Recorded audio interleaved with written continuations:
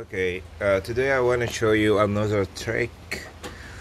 I have the same code p0021 p0022. It's another truck I have now, but this truck is no shaking or anything like the other one. Drives very smooth, but still showing the code. So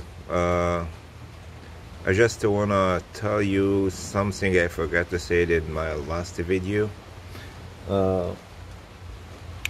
If you drive the truck and when you stop at the traffic and then you see your truck, or you feel your truck is shaking, losing power, and you have to turn it off and start it again, so that's mean your VCT valve is going bad. And to know this, the trick is you open your hood, you start your engine, and then disconnect one of the coil plug.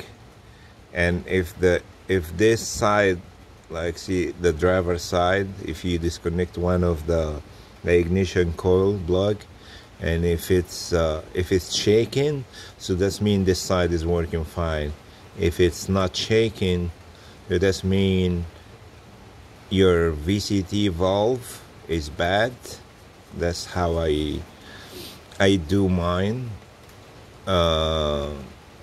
So the last truck, when I disconnect one of the side and it's not shaking, I disconnected the other side and start shaking.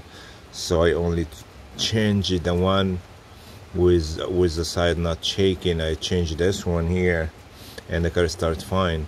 But this one, the code, I changed both of this car was shaking so bad, I changed the VCT solenoid, this side and the other side also. I got it from Ford original, but the code is still showing without no shaking or anything.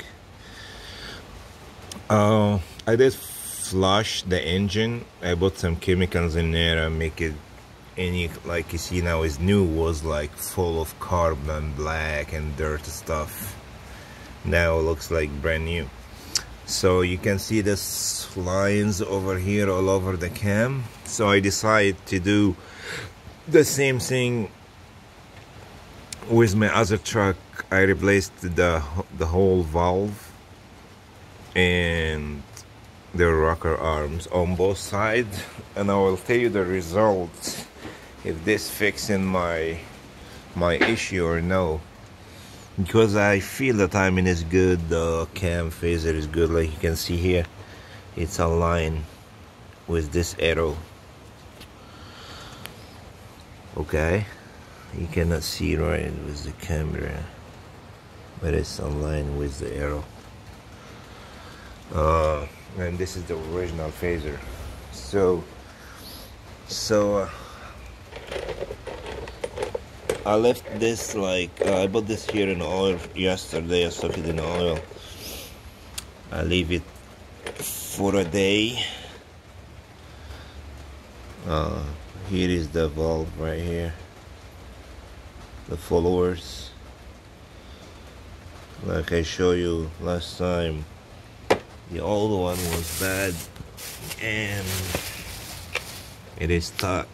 It's not releasing any oil. So that's what I feel with this truck. There's no enough oil pressure. That's why I'm going to change it. You can see even the head over here is gone. So get the new one. I'm going to install it and I let you know the result, if the code is gone or no. Thanks for watching. Please subscribe and like my video if you would. Thank you so much.